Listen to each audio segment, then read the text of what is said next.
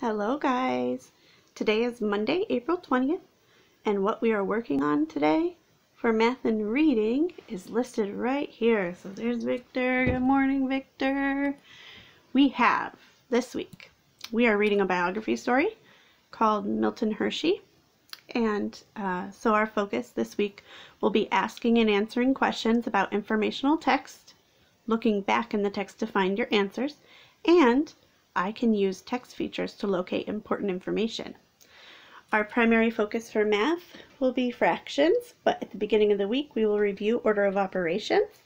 So today we are going to be going over order of operations, lesson 7-1 in our math journal.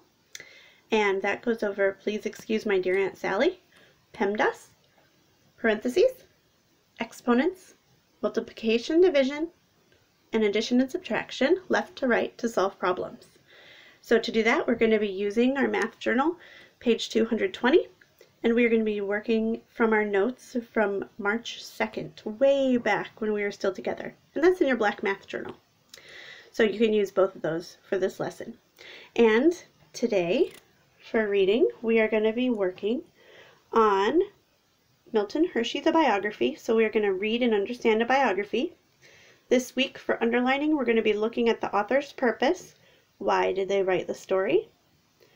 We are going to be doing that for underlining. So when we close read on Wednesday, we'll underline. On Thursday, we're going to highlight, finding evidence to ask and answer questions. And then on Friday, our assessment will be a check for understanding questions about the story.